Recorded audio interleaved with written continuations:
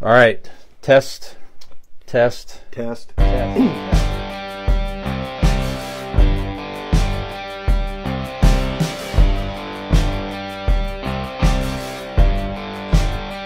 Our final headline, which will take us into our Ask an Idiot question of the week here. So big news in Star Wars geek and nerd culture here. They've announced 3 Star Wars movies recently. 3 separate movies. This is not a trilogy. And they're going to take place in different timelines of the Star Wars storyline. The question of the week is, do we like this strategy of Star Wars movies to where they're just building separate movies with talented movie makers? They're going to set them obviously in different parts of the storyline to either set something up, tie things together, or try to maybe fix storylines or elaborate on storylines, similar to what they're doing with the series, like you mentioned already. Do you like that approach to the movies versus here's yet another trilogy set in whatever timeline, and, whatever happens, and I think so I'll just pause there. So, Nick, what do you think of the strategy? To start with you, what do you think of the strategy of the separate movies versus the trilogy plan? I like separate movies for a couple reasons. Number one, when it comes to Star Wars, they've always been packaged as trilogies. So right. we rate them as that, and we focus on them as the collective package. I like that they did that for the Skywalker saga, and that's fine. But let's leave Star Wars proper, the one we've all come to know and love.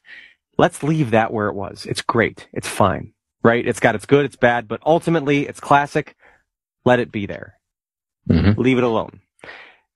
Tell me different stories. That's fine. Some I might like, some I might not. But that way it's not sitting there messing with the thing that we all, I don't want it to water down the thing that we all love, right? I don't, that was kind of one of my big fears when Disney took over, is I'm like, they're gonna just constantly hit you over the head with new stuff, and they're gonna go down all these different, But they even announced that we're gonna do movies, we could keep doing movies for 100 years. Sure. Yeah. Right. And Sure. it's like, okay, that's fine, but I like, tell me separate stories and make them their own thing. I'll even be honest, like with Marvel, it's too goddamn much for me, really. The storytelling and the thought that goes into tying them all together and placing this guy here and that guy there. But if I want to go just watch a movie about a character that sparks my interest, I don't want to feel like I have to have done all the homework before it to get every single thing that's in it. Like, just tell me a story and let the writing carry you. But Brian, how do you feel about the whole thing? Do you like this approach, or do you think it's, what are your thoughts? Makes 1,000% more sense to me as well. I mean, just, that last trilogy, we talked about it, off camera, on whatever. It just seemed like it just did not have a plan. We have 3 movies we have to make. We made one decent one, like you said, the first one, and it seemed like the next 2 just, we have to force this in, and the storyline went all crazy directions, and it was just way too forced. So there's too many interesting stories to tell, like you're saying, in the Star Wars universe, that, again, they don't need to tie it at all together necessarily. Like you said, the Jedi one, they could do whatever they want with it.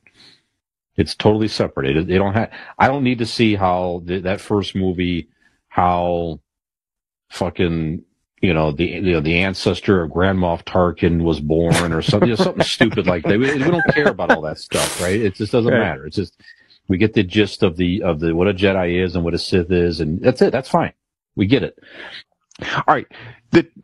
You guys both spoke about the excessiveness of the trilogy. I think the trilogy should have, and this goes with the sequels. The trilogy should be done if needed. Nick, you were saying that you liked the idea of standalone movies. I do too. I think they should all be standalone movies, and the trilogy or even sequels should only come if required. If the fans are asking for it, and B, if the story seems like it could be necessary. Don't make the movie as in like, oh, we're gonna go for a trilogy. We're gonna tell it in 3 spots, like it's gonna be in 3 segments. Do a movie where, like, yeah, if you don't kill all the characters at the end and go, that's the movie. This isn't Glory, right? The movie Glory, not just the fucking random word. In that movie, everybody dies at the end. I was thinking that must be what it is. All right. So the idea mainly is that I think the sequels or trilogy should be based upon as needed, right? And I think when you guys are talking about, so basically, what you're saying, if I hear correctly, is don't get yourself in a glory hole. Everybody, Gen X Brian with Millennial Nick and Zennial Dean. We need more people besides Nick's mom watching us. Give us a like and subscribe.